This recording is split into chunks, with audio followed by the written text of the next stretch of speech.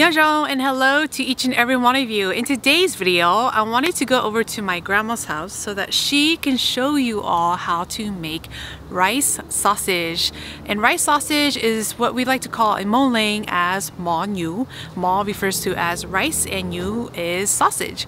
So I grew up eating this with my grandparents. They would be the ones making it for us, sharing it to the whole family. So I thought, why not go to my grandma's house so that she can show you her recipe, how she makes it, so that hopefully if you get these ingredients and find these ingredients, you can make it yourself. And it's something I usually don't eat as often because it is kind of labor intensive. So it is a labor of love type recipe. So with that being said, let's just go straight to my grandma's house and show you how she makes it. Let's go. So rice sausage is basically a type of sausage that is filled with seasoned sticky rice instead of meat. It's typically steamed instead of barbecued or baked, and the interior looks something like this. It's just filled with sticky rice. For the ingredients, my grandma loves to use the Apple brand sticky rice. This is a 10-pound bag that she'll be using. It is short grain type of sticky rice, and we highly recommend you using a type of sticky rice, especially the short grain. She loves using this brand because the short grain gives it a little bit more flavor. Texturally, it's also more stickier and it's a tad bit sweeter. Now you can use long grain sticky rice as well, but texturally it's just not the same as using short grain sticky rice. The flavor is a little bit more different. She's also going to be adding some fresh ginger, salt, and some vegetable oil. And then we're going to be using fresh pork casing. Now this casing has been thoroughly cleaned inside and out. Now in the Hmong culture, when we butcher pig, we do like to save these intestines, and the way we like to take care of it is to tie one end of the casing, and then to the open end here, we are going to blow air to it. Now, the traditional way to blow air to it in the Hmong culture is to use a straw, but I actually like to use a balloon pump here. This balloon pump has been sterilized and properly cleaned, and we are going to use this to blow air to it. And the reason why we're blowing air to it is we want the casing to be completely dried inside and out. Tie the other end, and then we're going to put it on a string and then put it in an area that's dry and dark to allow it to dry completely. So drying the casing is a way that a lot of Hmong people preserves the casing. It's also another way to give a stronger exterior, especially when you're filling it. And it also helps so that the rice can be filled a lot easier because it is a little bit more elastic and stronger. So once all of these casings are dried, we are ready to take it out and they are ready to use. Now, if you don't have access to fresh pork casing, you could definitely go check out your butcher shop or your butcher store to see if they have any pork casing in a bag like this. Typically they live in the freezer section. Sometimes they'll have it in the fridge, or sometimes it's left out in room temperature by the register or next to the fridge. Most store-bought casing will give you directions on how to clean it properly, how to store it, and how to use it. So you could read the back to see how it is properly taken care of. Also want to note that depending on which one you buy, sometimes the sizes are different. You might get bigger ones, you might get smaller ones. Now, most pork casings you buy from the store is heavily seasoned with salt, and salt is basically to preserve the pork casing.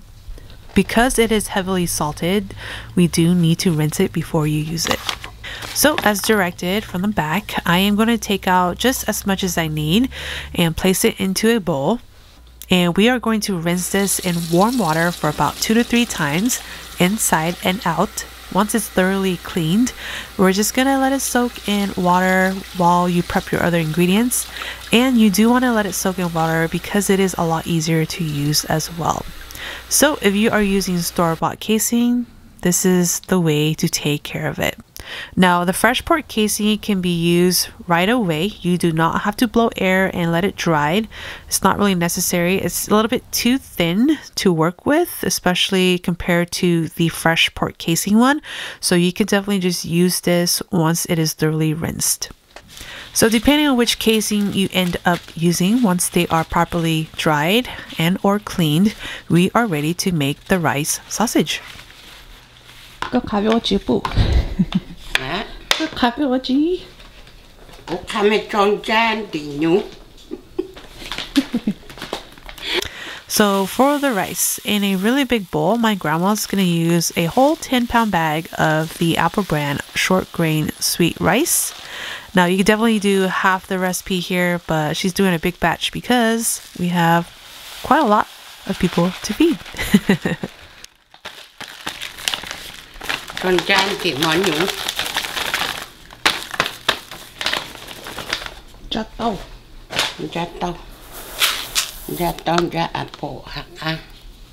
So I do want to mention, because I am cooking with my grandma, she does not do precise measurements. It's all through feel, all through experience. So I'll do my best to write the recipe down in exact measurements so that you can hopefully make it yourself. So she pours the whole 10-pound bag of the sweet rice into a bowl, and then she'll rinse it a few times, drain the water, and then she'll fill it up again with extra hot tap water. And you want to make sure you fill it with quite a lot of hot water so that the rice has enough moisture to soak.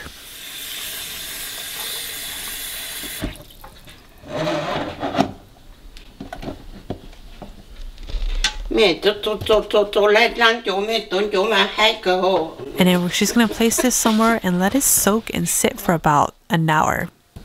As that is soaking, let's go ahead and prep the ginger.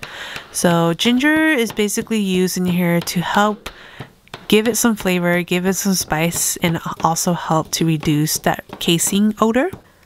So my grandma's just mashing up the ginger into very fine minced.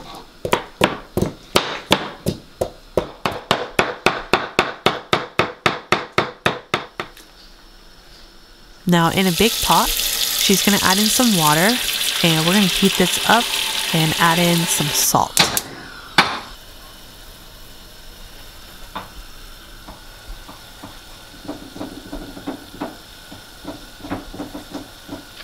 After that, she'll add in some vegetable oil.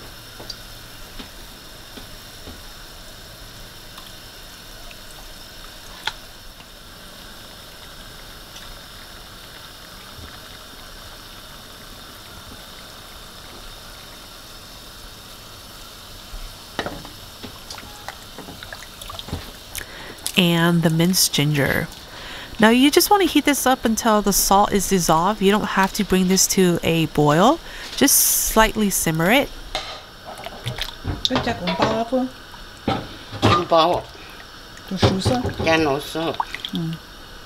Once the salt has dissolved, go ahead and taste it to see if it is salty enough for you, like my grandma here. If it's good, we are ready to go. So after the rice have soaked for an hour, we are ready to start filling it. She is going to take the rice out of that soaking water and place it into another bowl. So she's going to do a little bit at a time. So to each bowl of rice here, we're going to add in that seasoned ginger water, about enough to cover and leaving about an inch of overhead water. My grandma's gonna let the rice soak for a few minutes while she cleans the dried pork casing. So the first thing my grandma likes to do is to take all of the dried pork casing, put it into a bowl, and rinse them.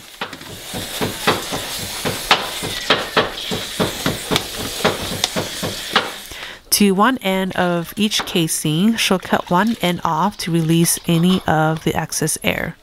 This also helps to hydrate the casings so that they are a little bit more flexible to work with.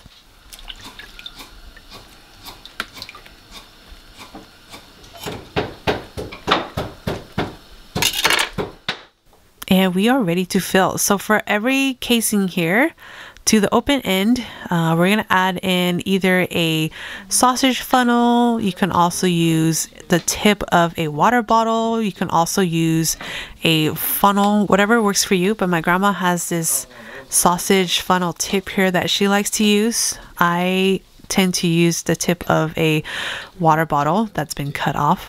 And then you're going to snug it pretty tight into the open end of the casing here and add the rice in the liquid a little bit at a time. So as you fill, you'll start noticing that the rice gets stuck.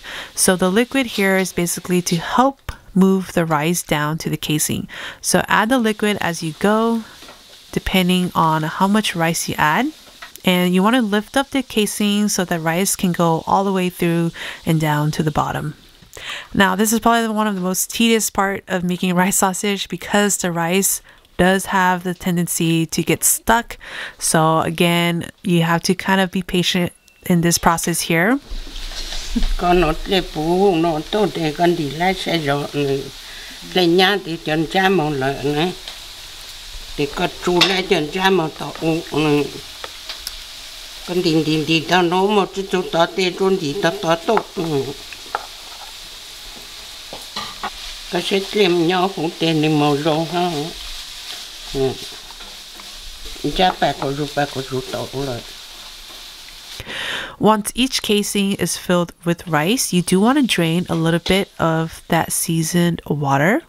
Now, the seasoned water does give it flavor, but it's basically there to help you move the rice down to the bottom of the casing. So remove a little bit of that liquid and then seal it completely and place it into a bowl until every one of the casing and all the rice is used up. So as you fill each casing, just make sure you try not to overfill it too much. Leave some space so that the rice can expand as it steams.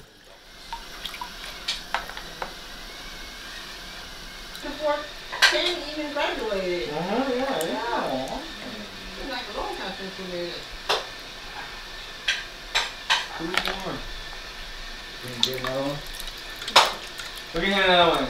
It's in the, when we first walked in, it's in the refrigerator. You know, it tastes different too. Once we are done filling the casing with rice, we are ready to steam.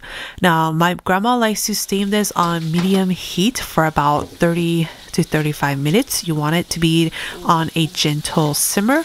That way you have a less chance of bursting the sausage as it steams because the rice is going to expand. Now, the thing about using fresh pork casing and doing the whole process of drying it gives it a little bit more flavor, and it also creates a better exterior. So when you steam it, it has a less likely chance to burst compared to if you're going to use the store-bought pork casing. Fresh pork casing is a little bit stronger and thicker.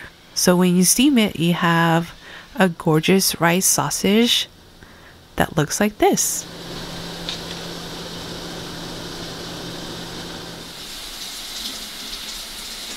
Now, sometimes the casing might have a hole in there that you didn't notice, or sometimes you probably end up overfilling it too much and you do end up having sausages that burst like this. Now, if you're going to use store-bought casing, you want to make sure you really underfill it. If it looks like you underfill it, then it is perfect. Try not to overfill it because once it steams, it's going to burst. So it does work. You just want to make sure you really underfill it. And this is it for my grandma's rice sausage. Now, you can enjoy this as it is like this, super plain and simple. My mom loves to eat this with smoked shredded beef. I do have a recipe for that as well. If you're curious on how to make that, I'll put the link down below. But traditionally, rice sausage is just eaten as it is, very simple as that. Eat it while it's still warm, or you could put it in the fridge and re-steam it or rewarm it in a microwave to get it a little bit softer again. So I hope you enjoy watching my grandma show you her version of making rice sausage. This is definitely a type of recipe that I wanted to preserve and show all of you. So give this recipe a try. Until then, I will see you in my next video.